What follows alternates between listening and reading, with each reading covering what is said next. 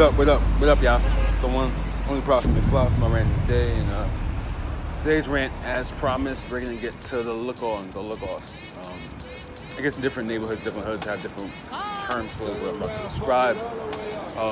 Before I get into it, all you have to do is hit subscribe on this video, hit the like, hit the notifications bell, and drop a comment.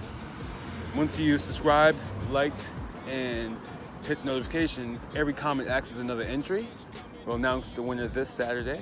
Speaking of Saturdays, I want to thank everyone who came out to the pop-up party.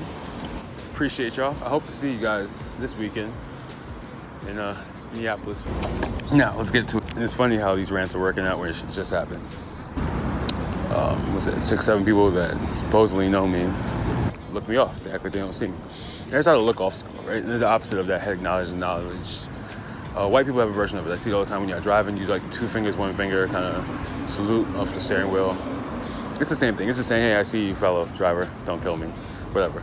Or hi, or whatever. So, motherfuckers come in the bar. What they don't peep, because I peep, is that they look in. So I realize that who they are before they get in the bar. I adjust my position so my back's facing them and they can't actually see me. But I don't know how many motherfuckers running around with my particular hairstyle and shit like that. So it'd be fairly easy to identify me if you know who I am, right? And then the black guy stands the closest to me. Now, what's up, brother, blah, blah, blah. Like, when I say closest to me, like in my personal space type shit. So like a what's up, brother, blah, blah, blah would be the appropriate, way to do that. But he generally talks like a bitch and sounds like one, so I'm not surprised he doesn't act like a man or a black one. Same.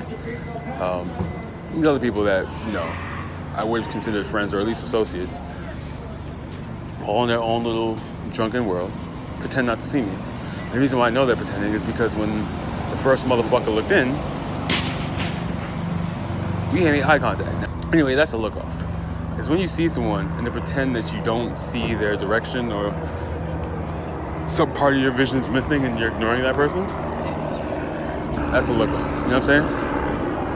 I'm not passing judgment on them. You have all rights and feelings and ability to ignore me.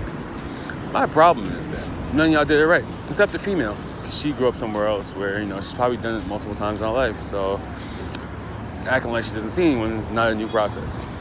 And the second, here's the danger with look-offs, right? When you do a look-off, the person you're looking off realizes that you're ignoring them, you're just being rude and unfriendly. The fake friendship you're on also becomes quite obvious because then the person's like, oh, well, I know they saw me. That's weird. At the lowest level. Honestly, I don't give a fuck.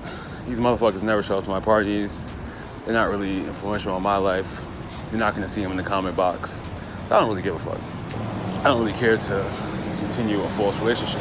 Which brings me to the look-ons. A look-on is the exact opposite. It normally happens in like a form of foreplay between men and women, but it happens all the time too. You make direct eye contact with someone. There's non-verbal language exchange.